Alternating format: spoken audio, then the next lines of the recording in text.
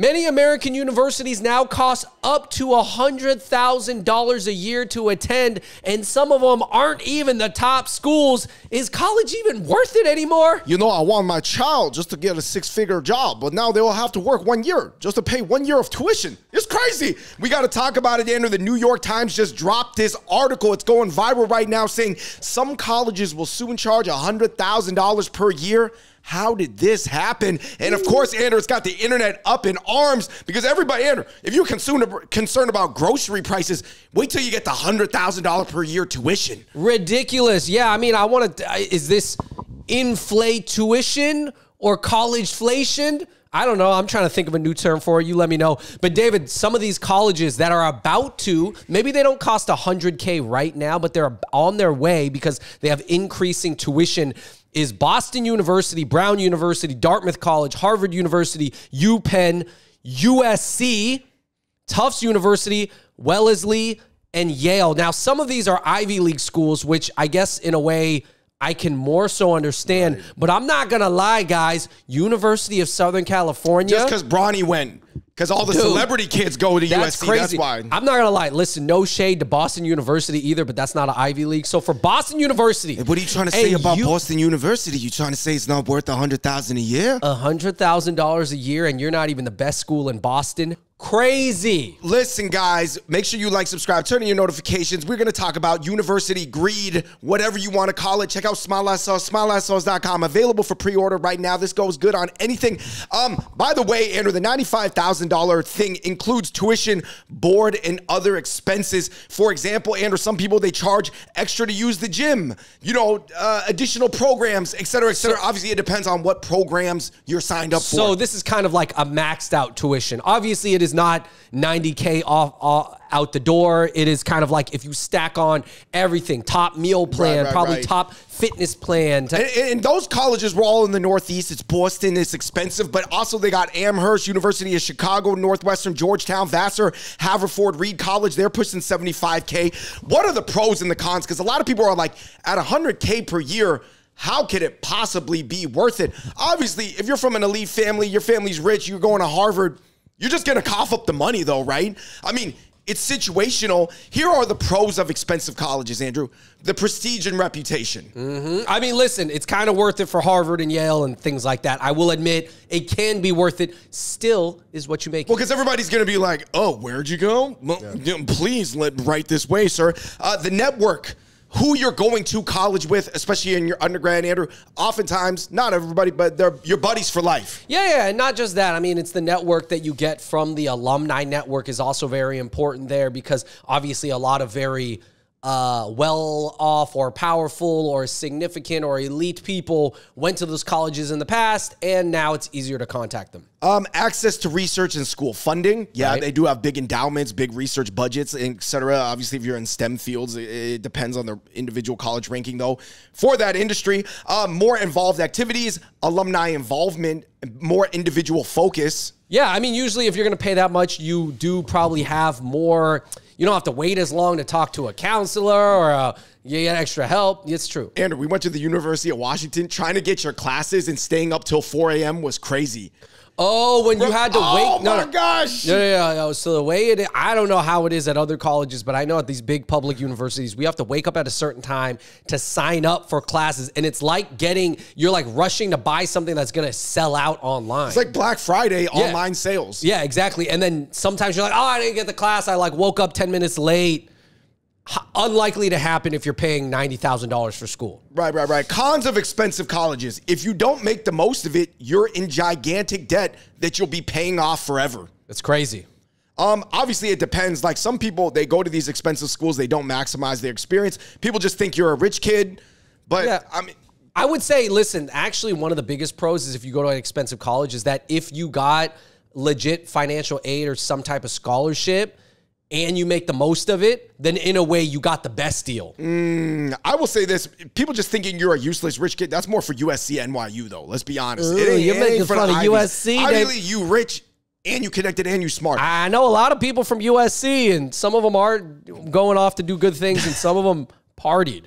Quality of actual education classes is not necessarily better depending on your field of study or focus. Yeah, and again, like, true, usually the public schools are bigger, so you got like, I was in a classroom with like 500, 600 other people. Obviously, it doesn't feel very personal in that, but that was like an elective. I didn't really care about it. So obviously, it all depends on really what your own driving power is and what your focus is. Yeah, I mean, I don't think anybody, given the same price, everybody should go to the best college for their given field of study, though. Right. Like, if ever all things equal, generally it's better. So David, obviously we're going to get in the comment section, but is college still worth it to this day? Like, now I'm not, obviously for 100K, some people literally just should not do it. They can't afford it. Obviously some of them are top schools, but if it's not the top school, why pay that much? For sure. I think the equation's changing. I think it depends on how much money your family has. How much are you realistically going to take advantage of your situation, both on a professional, personal development and social development level? Like, are you the type of person where you're just watching anime and playing video games in your room or whatever shows, you know what I mean? It doesn't got to be anime, but like, then you're just isolated, right? You're not taking advantage of everything that's available to you. Anyway, let's get in the comment section. Somebody said, man, the whole cost of all colleges is super bloated nowadays due to so much administration costs. And other people are saying that they know that students are just picking based on facilities and amenities nowadays rather than education. So it makes the schools pump more money into the facilities to attract more students, but then that raises the tuition. Oh, that's really interesting. I didn't know. I didn't know if that's true or not. Let us know in the comments down below, all you recent college grads, like is it worth it to go and pay a lot for school, or especially for your situation? Right. Somebody said, a country that allows organizations to prey upon its youth is doomed. Obviously, this was from the crowd, Andrew, of doomers, basically saying that higher education in America, even though it's supposed to be best in the world, is now all for profit. Yeah, it's kind of crazy. I mean, recently, I believe the Biden administration just forgave a bunch of loans. Right. They forgave a lot. So if the universities are thinking, oh, well, you know, once in a while, a president's just going to wipe all those loans out and pay them back for you, then why not charge these kids a lot? For sure. Somebody said, after getting my bachelor's and MBA, I don't think I'd do the same if I was in high school. I'd rather go to trade school. Some people said, yeah, man, how come everybody's skipping off being a plumber, garage door fixer, a contractor? They make bank and you don't go into debt to study for those things. Yeah, I think a lot of people are talking about it right now. I mean, you live a different lifestyle when you're in those like high paid blue collar professions too, though. And I feel like there's a lot of identitarian things going on. Oh, I don't identify as a blue collar person, even though algorithmically there's some logic behind it. No, like what if people just want to be cool and then all they think is like, oh, the best school, it's the coolest school, it's a cool school, it costs a lot, I want to go there. Right. People are talking about how higher education in general is a scam. Somebody just said, yeah, it's not a scam, but if you basically don't know what you're doing and you blindly apply for overpriced universities, it absolutely is a scam. Yeah, I agree. Listen, it is not really a scam if you make the most out of it. That's what I tell every college kid that I meet, because like some people, they really don't maximize their college. It's true. If you just step into college and you do the bare minimum, it may not be worth it. It's true. It really may not be worth it. Honestly, you might have been better off like even joining, I don't want to say the military just because you don't want to get embroiled in a foreign conflict, but like something like that. No, I mean, yeah, but like working in the industry at a low level for a couple years, rising up that way, then that's like real life experience. It also really depends on your goals. Like if your goal is to just make money for your family, you don't need to go to college. You do not need to go to college to start making money for your family and then rise up and make a lot of money. You really don't. Right, but you need at least a master's degree in common sense to do that. Yes, you got to be sharp to do that, but you do not need a degree. Right. Somebody just said ridiculous. And this, of course, none of this even guarantees that graduates will get a high paying job. And somebody said, well, no, it does. If they go to an Ivy League school, they'll have so many opportunities to go into whatever field they choose. I mean, those things are like, they're both true and not true, right? I mean, like it depends on what you major in the university, what's your GPA, how motivated do you seem in the interviews? You know what I mean? Like, if you go work a nonprofit, obviously it's never highly paid unless you like do some scam stuff. Somebody said, what's up with the USA? Somebody said it's a dying empire. It's just greed, and uneducated people have taken over politically and economically. There is a loss of morals in our country. Somebody said, Joe, go to junior college. I would recommend this. If you are in a state or a school district that offers Running Start, which allows you to get community college credits towards your Bachelor of Arts, your BA in your in high school, maybe take advantage of that. Right? There's a lot of like outside of the box thinking that you can apply to this situation to avoid the 100K per year colleges.